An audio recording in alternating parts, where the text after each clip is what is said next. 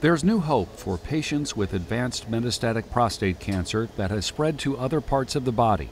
A clinical trial at the University of Maryland is testing a targeted form of highly focused radiation therapy called SABR. SABR is delivered in a more focused fashion with higher doses, but really focused just at the tumor and not irradiating normal tissue, as much normal tissue that is surrounding the tumor. And it allows us to deliver the radiation safely, effectively, over as little as 5 treatments.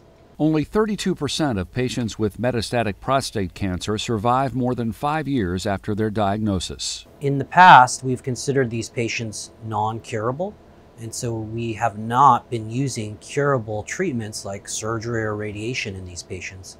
But now that we have some additional data and put these patients in a different light, we're asking a very profound question, which is, can we, with using treatments like radiation, extend lifespan or maybe even cure some of these patients? Tom Nappy enrolled in this study after being diagnosed with prostate cancer that was too advanced for surgery. My big hope is that they killed it all, that it's gone. But if not, I'm hoping that they'll be able to keep treating me to give me some longevity. I've got 2 grandchildren, and one is due in November. So I really would like to, I want to stick around, hopefully as long as possible, have as much time with them.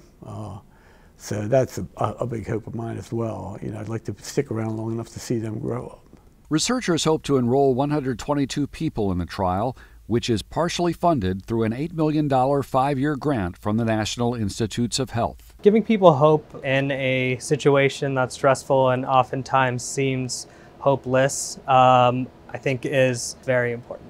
I'm hoping that maybe some information they find out through the clinical trial will help somebody else, make it a little bit easier for them, to give them hope. For the University of Maryland School of Medicine, I'm Larry Roberts.